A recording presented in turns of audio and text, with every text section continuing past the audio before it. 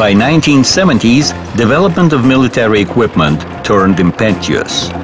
It became more powerful, heavier, and larger. Therefore, An-12 could not fully resolve transportation tasks. This aircraft could now carry only 20% of the military equipment assortment. It was time for even more larger aircraft. That's how the An-22 Antei, heavy military transport aircraft, appeared.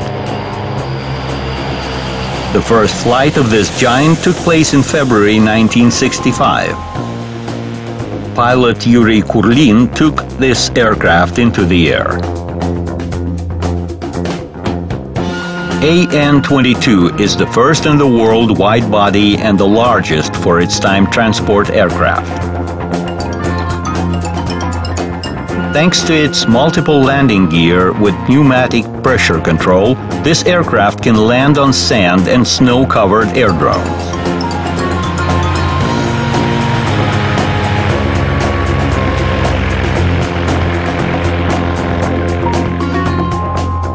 The maximum takeoff weight of this giant is 225 tons, while the maximum payload is 80 tons.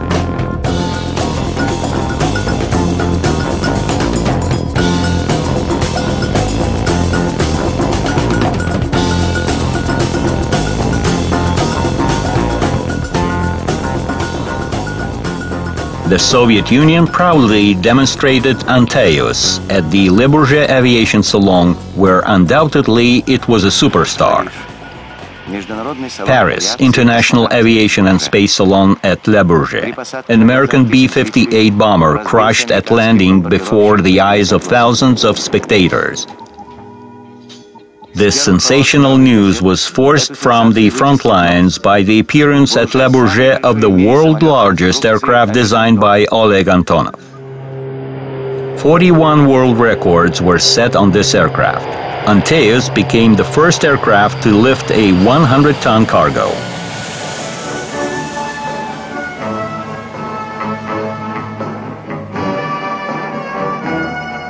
There it is.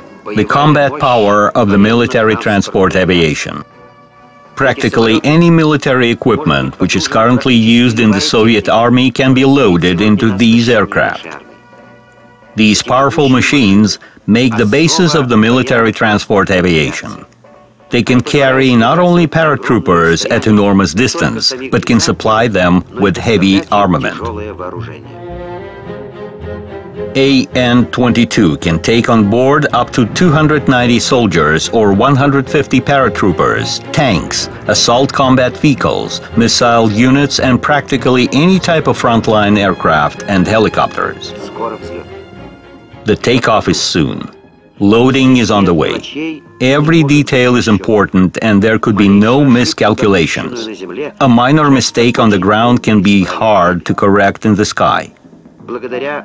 Increased capabilities of the military transport aviation make paratroopers many times more powerful.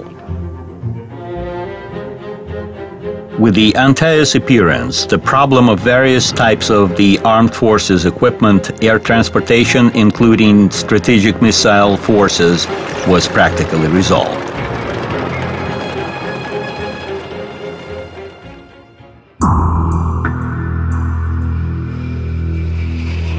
Progress of the military transport aviation could be seen overseas as well.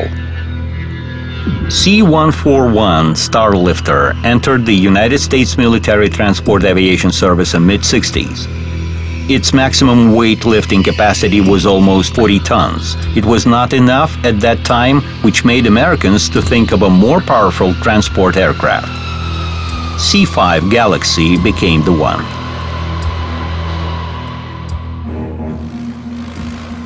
In the 60s, capabilities of the Soviet transport aviation were several times tested in exact operations.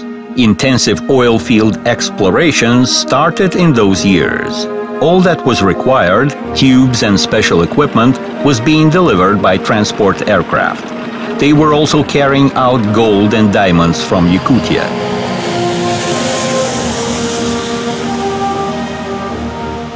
In 1966, an earthquake occurred in Tashkent. The entire nation rushed to help the city on the wings of the transport aviation. Aircraft were delivering armament to many developing countries of Asia and Africa in return for loyalty of their leadership to the Soviet Union. In 1970, a destructive earthquake occurred in Peru. The Soviet Union sent transport aircraft full of hospital equipment and medicine. The route was 17,000 kilometers only one way. The difficulty was that the Soviet military transport aviation had practically no experience of international flights. Besides, the just-commissioned An-22 had no adequate navigating equipment. And then the Soviet military aircraft had to fly over the territories of their potential enemies, Canada and USA. Therefore, for the sake of conspiracy, An-22 were painted into the colors of Aeroflot, while the crews were dressed in civil pilot uniform. Transport aircraft made a total of 17 flights to Peru.